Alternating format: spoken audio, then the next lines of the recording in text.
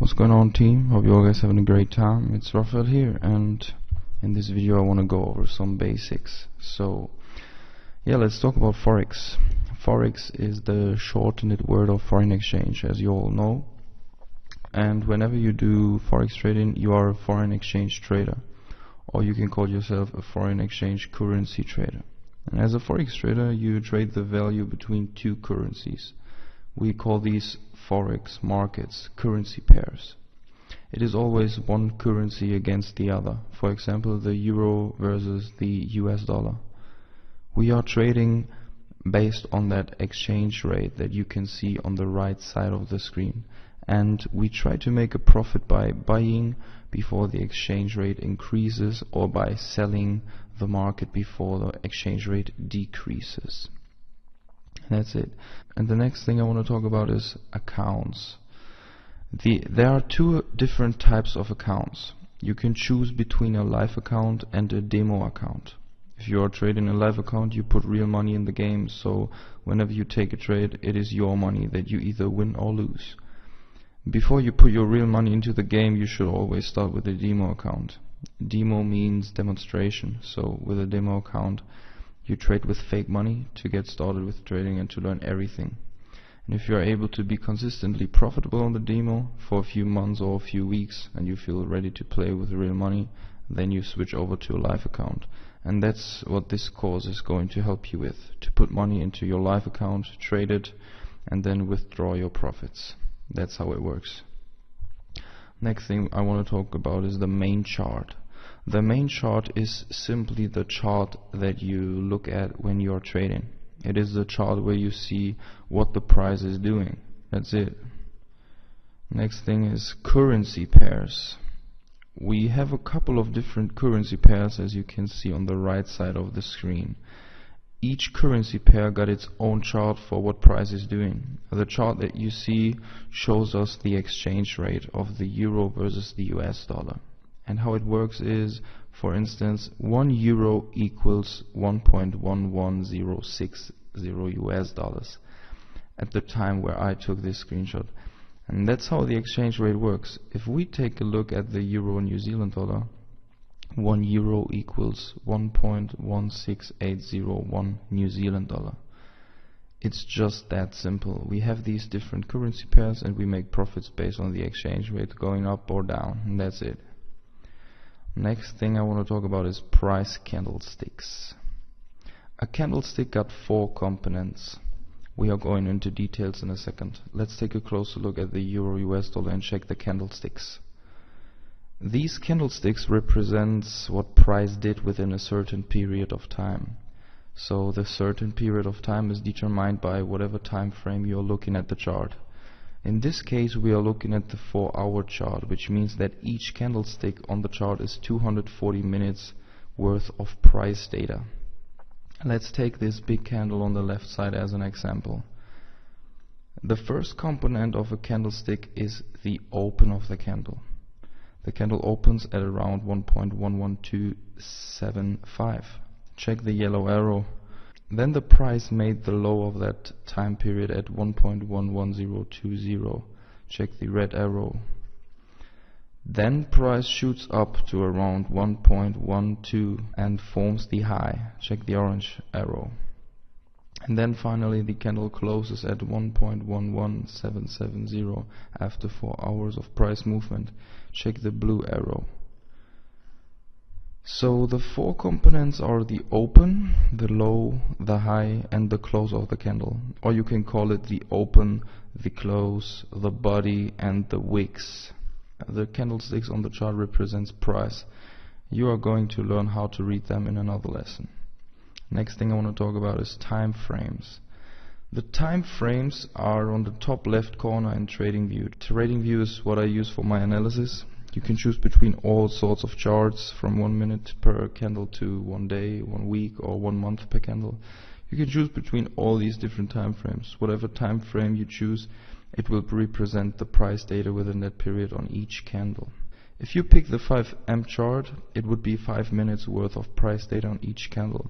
If you pick the 15M chart, it would be 50 minutes worth of price data on each candle.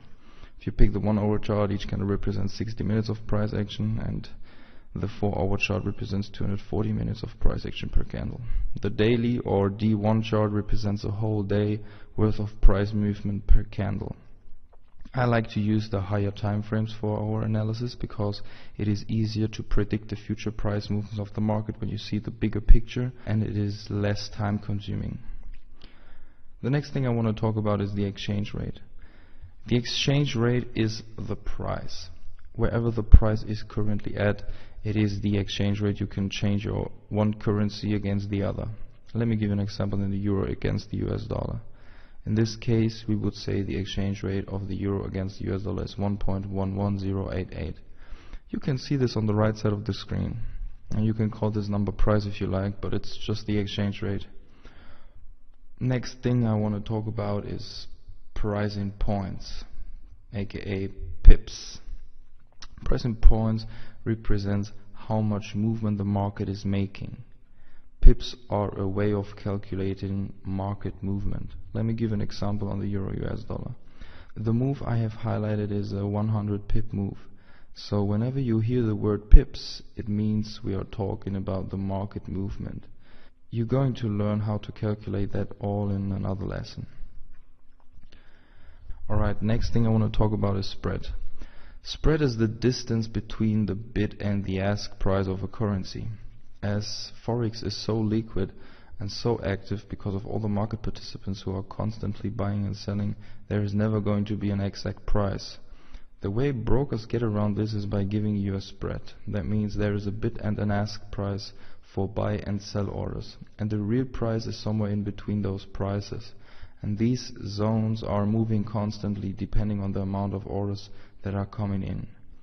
If it is a very liquid session, the spread is typically closer, so you probably get closer to the exact price.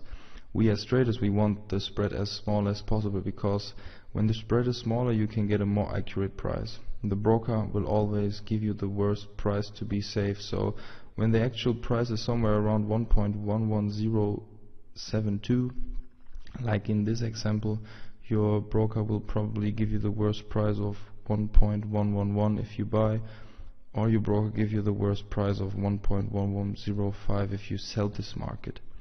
The more liquid the market is, the closer these bid and ask lines are, and the more accurate is the price that you are going to get from your broker. And this is what you want. You want to have the spread as small as possible. Next thing I want to talk about is trends. We are going to talk more about trends in the market structure lesson in this course, but let me give you the absolute basics about trends. If the market is moving upwards, we call it uptrend, and it looks like that. If the market is moving sideways, we call it flat or consolidation or range, and it looks like that. If the market is moving downwards, we call it downtrend, and it looks like that. The market is always moving in these three different trends, up, down or sideways. And that's it. Next thing I want to talk about is price levels. Price levels are essentially the areas that price interacts with on the chart, and we are going to talk a lot about price levels in another lesson, but let me give you a quick overview of what I mean by that. Price levels are the areas on the chart where price has bounced off of in the past. With this knowledge, we try to predict the future price movements of the market.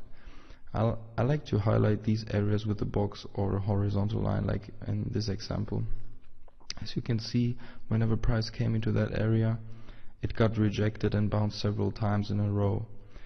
Levels like that help us to make a trading decision. We are going to dive deeper into this topic in another lesson. Next thing I want to talk about is buying and selling.